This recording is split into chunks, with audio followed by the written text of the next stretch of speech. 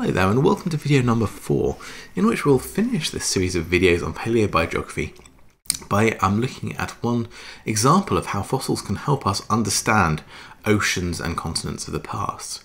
This is a thing called the Iapetus Ocean. So the Iapetus Ocean is an ocean that previously existed and does no longer, and it's a really good illustration of one of the many ways that fossils can help us understand past continental configurations. Indeed, much of the early evidence, as I've already mentioned in the previous videos, for continental drift was based on paleontological data, so fossils, and fossils remain critical to understanding continental movements in deep time. As you can see from the map on the left here, the UK is actually made up of a series of different chunks of old continents. These are things that are called terrains in geological speak, many of which have been identified in part through the fossils that are preserved in them. To illustrate this point, we'll learn a tiny bit more about the Iapetus Ocean. But first I wanted to quickly mention a tiny bit of history. During the 1960s, as plate tectonic theory was proposed as a mechanism for continental drift, and during the early stages of the plate tectonic revolution, a Canadian geophysicist, a guy called Tuzo Wilson, predicted that the remains of an ancient seaway would be found in the lower Paleozoic rocks of the Northern Hemisphere. So Wilson used as evidence to support this North American and European fossil assemblages, so assemblages of brachiopods, trilobite and graptolite species. And he showed that these were separated by a major suture that runs along the length of the modern Appalachian and Caledonian mountain belt. So you can see this suture of this ancient, now closed ocean running throughout modern-day Scandinavia, UK and North America. This allowed Wilson to infer the existence of an old ocean, a thing called the Proto-Atlantic, which we now call Iapetus. And he made the argument at this time that this ancient ocean separated North America and these tiny bits of Europe up here from the remainder of what is now the European continent, until there was a collision of these continents and an oceanic closure that happened in the Silurian and the Devonian periods. So I'm going to give a quick introduction to this over the course of this video, but I will do so focusing on the fossils. Bear in mind that evidence from fossils is supplemented by, for example, evidence from paleomagnetism, rock facies, glacial lithologies, and lithologies, so rocks associated with mantle plumes. All of these lines of evidence have been used to build the picture that I'm about to be showing you, despite the fact that my focus will be on the fossils. I'll start by giving you a very quick overview of the history of this ocean as a whole before diving into a bit more detail with my next couple of slides. The Iapetus Ocean is shown on this paleogeographic reconstruction from 540 million years ago. You can see it here between an ancient continent called Baltica and an ancient one called Laurentia. More on that in the next slide. This Iapetus Ocean actually first opened during the late Precambrian. It followed the breakup of a supercontinent called Rodinia. It developed throughout the Cambrian and reached its widest extent in the late Cambrian, a little bit after this paleogeographic reconstruction here. It extended as much as 4,000 kilometers across at its widest. We can surmise this because only pelagic taxa, in this case floating graptolites, were similar on both sides of this ancient ocean. But then over the next tens to hundreds of millions of years, this ocean closed. First we see swimming organisms. For example, there's a group of organisms that are closely related to modern day vertebrates called the conodonts that could cross this seaway. And later we start seeing both the mobile and eventually the sessile or fixed benthic communities of this time that include trilobites and brachiopods crossing this seaway as it got narrower and narrower. Indeed, by the late Silurian, as the Iapetus narrowed to only a few hundred kilometers, we start seeing even tiny creatures like the benthics, so that's seafloor dwelling ostracods. These are really tiny crustaceans that don't really travel that far. We see them managing to cross this ocean by the late Silurian. And by the Devonian, the ocean was almost completely closed, and freshwater fishes were similar in both Europe and North America. So basically this has created a single continental mass by that time period. So that's a nice story. How can we use the fossils to unravel that story a bit more? And what do they tell us about this series of events? Well, the fossils allow us to actually show in quite a bit more detail beyond the mere existence of this ocean, what different continents were doing during different periods of geological history. And this is a story that's often told in terms of a three-plate model. Within this model, we have oceans separating three continents, each of which is associated with a plate. These continents are called Gondwana.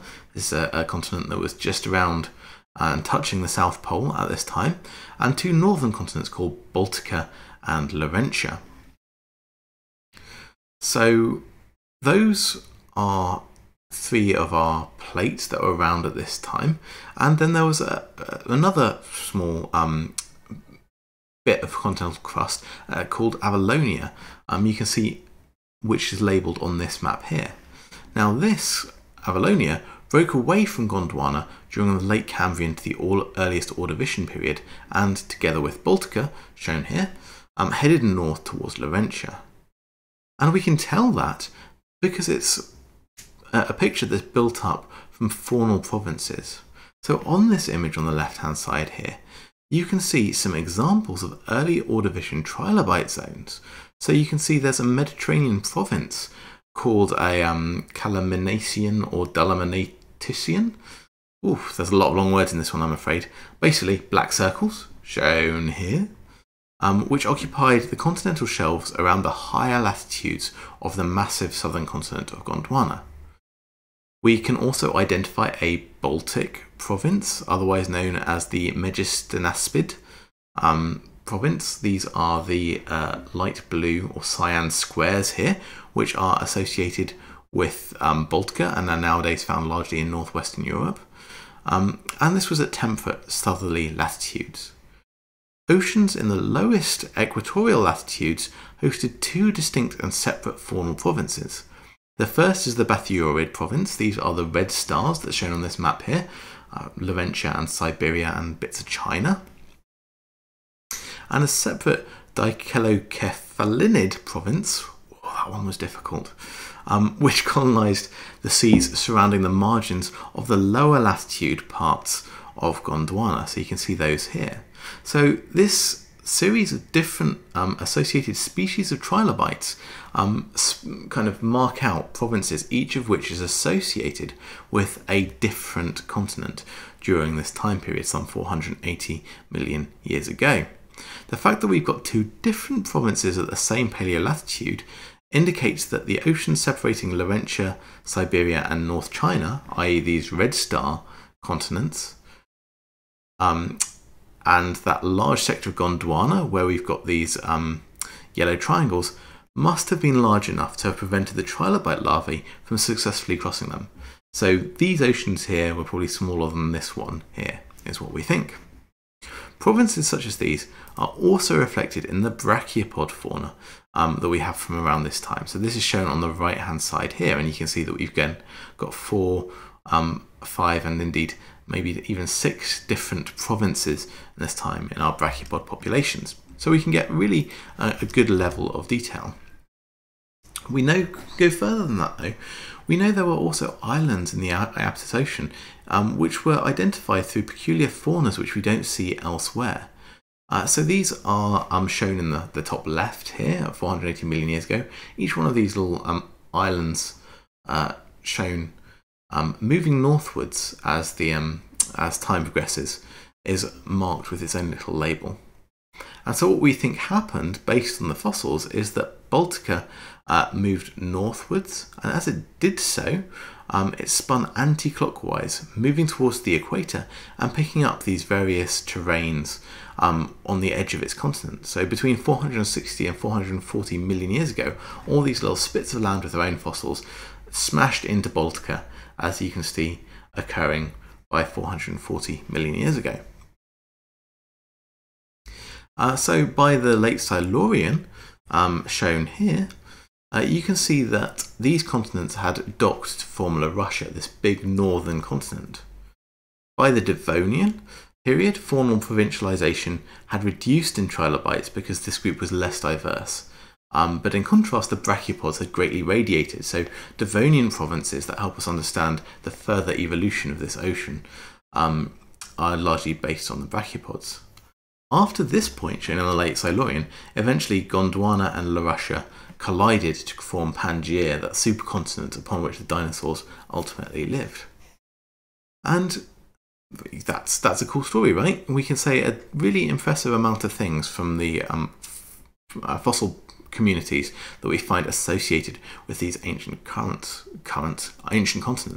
But we can go a step further, and reconstructions of the Iapetus ocean system have even allowed us to start mapping ocean currents and upwelling zones. So I've put an example of this on the right hand side here that was created using a general circulation computer model based on paleogeographic maps. In this this model of the ocean at this time, red and blue arrows represent warm and cold currents respectively. All of this aids our understanding of possible migration routes of some key fossil groups during this time period. But those currents may, of course, impact on the distribution that we're seeing in the fossil record of these organisms. For example, the distribution of low latitude warm fauna may have been influenced by strong and persistent warm ocean currents.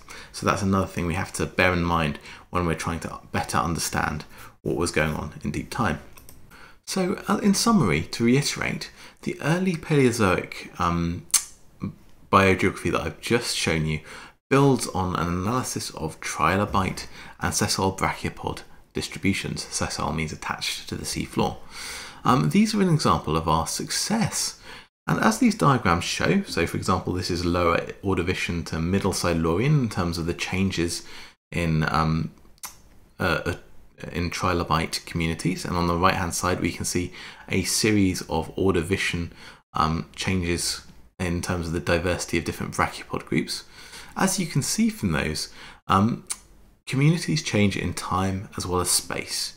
And as you can imagine with this kind of dynamic, it gets very complicated very quickly. There are lots of different factors we have to consider, including climatic changes, as well as space, as we're looking at paleobiogeography. And a key question then is, if we're using these fossils as a tool to understand biogeography in the past, are all fossils as good as each other for biogeographic analysis, or do we have bad and good fossils when it comes to biogeography? As a living example of a good organism for biogeographic analysis, the polar bear would be a very good example because it has an obvious and well-defined biogeographic range. That's not true of all organisms today, and it's certainly not true of all fossil organisms. And a number of key conditions must be satisfied if fossil data are to be effective when describing past geographies. For example, we almost always need to know the precise age and ideally the lifestyle of organisms in order to help us use them as tools for building biogeography. In terms of organisms that are planktonic, pelagic or nectonic, i.e. those that float or swim, those will have a distribution that's controlled by the movement and the temperature of water masses. As such, they may be of latitudinal significance, i.e. we find them in belts, but they will usually not be related to particular terrains, so a terrain being a fragment or block of continental crust with its own individual geological history. Rather, we see those terrains within benthic organisms, or those that swim near the bottom, so these are organisms that are living on the seafloor or just above it. We see, indeed, within these communities, provinces associated with domains at shallow depths, but with increasing depth, these organisms become more cosmopolitan. So that's because conditions at depth are generally more uniform with regards to temperature and substrate than in shallow water, so there's less provincialism as a result. Exceptions do exist, especially within deeper ocean regions, but these are all considerations we have to factor in to paleobiogeographic continental reconstructions. And when we're building these reconstructions, these analyses, we need to be aware of the ecology of the organisms that we're looking at, and we need to compare fossils with similar lifestyles and from similar facies, so found in similar kinds of rock, to try and exclude ecological and environmental effects as we're considering our paleobiogeography. And that brings me to the end of my example that's based on the Iapetus Ocean. I will be featuring a few more slides as part of our Zoom session, looking at patterns of biodiversity and taking those into deep time. So that's another element of paleobiogeography. But until then, I hope you have a good week, and I look forward to seeing you on Monday for our Paleobiogeography Zoom. See you soon.